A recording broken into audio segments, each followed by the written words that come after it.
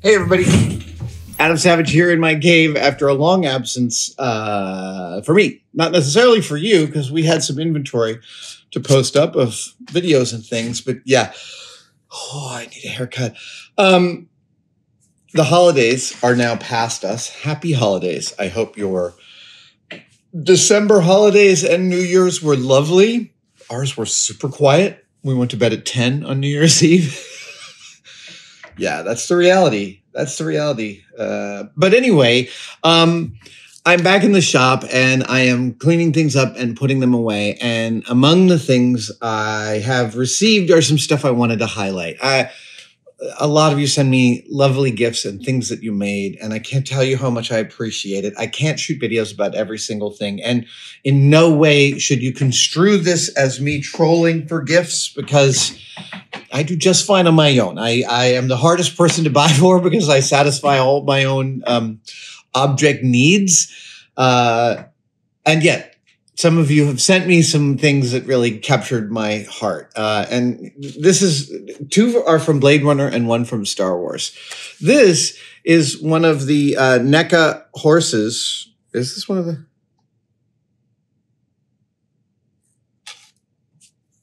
I think this is one of the NECA horses. Yeah, I'm pretty sure. At any rate, this person sent me one of the carved wooden horses from Blade Runner 2049. This is the horse that leads Ryan Gosling's character to believe he may be intrinsic and important in the history of the androids. And NECA did a magnificent replica of it, and I believe that's what this is. It has the 6/10/21 date on the foot per the original. The only thing is that this really feels like it might be made out of wood. It's really hard to tell. Anyway, the card here says, "Hey, Adam, I don't know if you have one in your collection already, but I know you are a big fan of Blade Runner. Merry Christmas, Tyler." Thank you, Tyler. That is really sweet. I did have, when NECA released these, I don't think they sold very well, and they went on sale, and I bought a whole bunch of them for a very inexpensive price. And then a couple of Christmases ago, I gave them all away to a bunch of folks who it's why I buy a lot of something if I can get a deal on it so I can give it away. I really appreciate this because I believe that what happened was I gave away all my NECA horses and I didn't end up with one. That also happens from time to time. Thank you, sir. What a sweet and thoughtful little gift. On the slightly more elaborate side, we have this dude who, so I have talked in the past about my prop collecting proclivities and that I'm a completist and in the collecting community of all sorts of things. This is a common trait. If you collect typewriters, for instance, you also probably collect typewriter ribbons and perhaps typewriter repair tools and other typewriter things, which a lot of people will call a go with, right? It goes with the hobby. And we've covered so many Blade Runner props on this channel that it's obvious that like everyone who's ever loved Blade Runner has kind of combed through the shots of Blade Runner and found ways to make the vidphone and use all original parts and make the Esper machine in Deckard's apartment. But then the completionists out there start shooting freeze frames of Deckard's apartment and noticing things like, oh, this little this Asian man ceramic figure.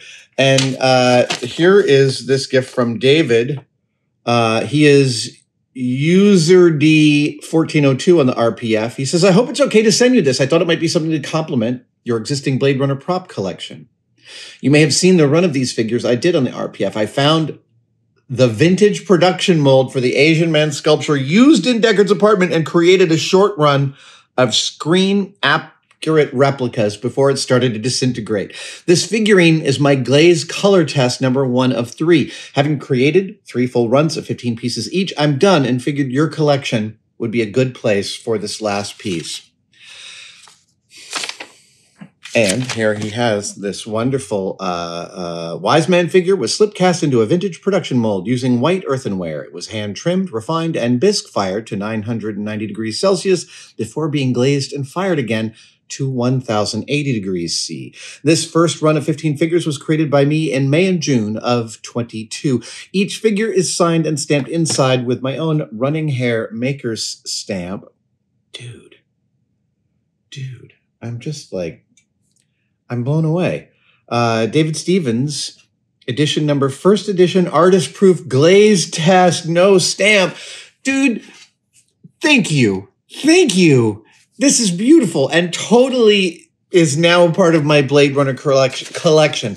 I also really appreciate the frame in which you describe it, because I describe my collection as pieces that I am the steward of for a period of time. It's not permanent. It's not always, but like I bring these things together and they have a life potentially beyond me. And so I love that David's like, I think this would be a good piece to have in your collection. And I think you're totally right. Thank you, sir. Also, he's beautiful. He's absolutely lovely. Amazing. This is such a great COA and it shows such pride in the work. And this is the kind of thing. Always sign your work, always sign your pieces, put a date on it. You will forget when you made it. And it is always nice to leave a note for future people to understand what has transpired. In fact, I am going to, so this is how I make sure that everything stays with everything. We're just going to put that up in there. And actually, I think I'm also going to put that up in there because it deserves to live with it. There we go. Note for future historians of my collection.